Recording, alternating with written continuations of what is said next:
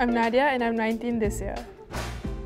I'm currently waiting to start university. It's an exciting yet nerve-wracking time of my life. Lots of possibilities to think about and the pressure of making the best decisions.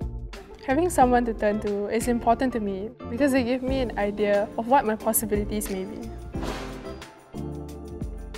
My mom is my biggest supporter and role model. She always encourages me to venture out of my comfort zone and do something to help the community. There's someone I follow on social media who I consider an inspiration. She's Mariam Jaafar. In fact, I actually sent her a Facebook message in December last year to ask if I could volunteer at her branch.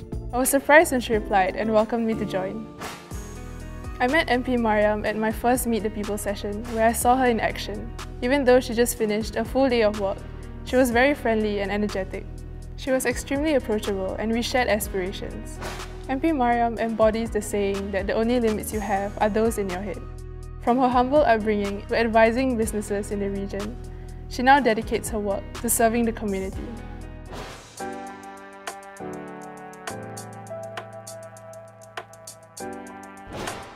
You know, sometimes life just takes you on a certain path. I think what you just have to always remember is to grab those opportunities that come your way. You know, I think a lot of times we may feel a bit afraid to try something new. I think in life, you know, you have to push yourself to stretch a bit, put yourself out of your comfort zone, because you know what, there's always someone behind you. You're never alone. Make sure you're helpful to people.